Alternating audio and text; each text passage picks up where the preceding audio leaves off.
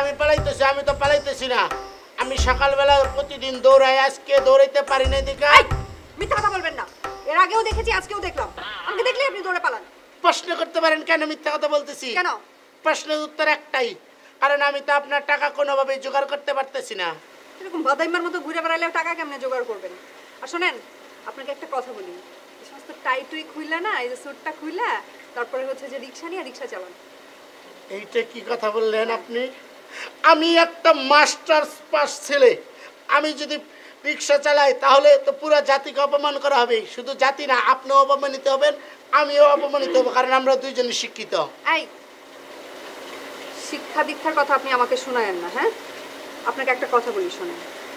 ছোট বড় যে কোনো কাজই কাজকে অসম্মান করবেন না, যে কোনো কাজকেই সম্মান করতে শিখুন। হ্যাঁ, একদম ঠিক কথা বলছেন। আপনার মতো সবাই বোঝে, অথচ আমারে বুঝায় বলে না।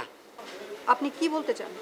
বলতে চাইতেছি, এই যে দেখেন, আপনি যে আমার কাছে টাকা পান, আমি কত কষ্ট করতেছি, আপনার টাকাটা জোগাড় করতে পারতেছি না, অথচ আপনিও কিন্তু পারেন এই সমস্ত পোশাক আশাক পরিবর্তন করে রাস্তায় বসে পিঠা বানায়, পিঠা বিক্রি করে সেই টাকা জোগাড় করতে।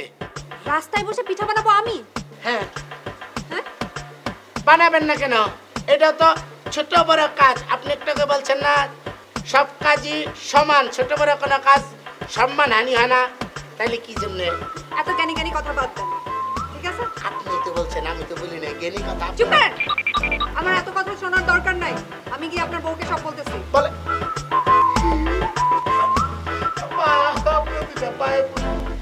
আপনি এই কথাগুলো আমার বউরে বলেন না। ঠিক আছে, আমি আপনার টাকার জন্য চেষ্টা করতেছি। আপনার পিঠা বানাইতে বলছিলাম না, আমি নিজে পিঠা বানাবো। পিঠা বানায় বিক্রি করে আপনার টাকা শুরু করে বলেন না। নিচ থেকে উঠে কথা বলেন।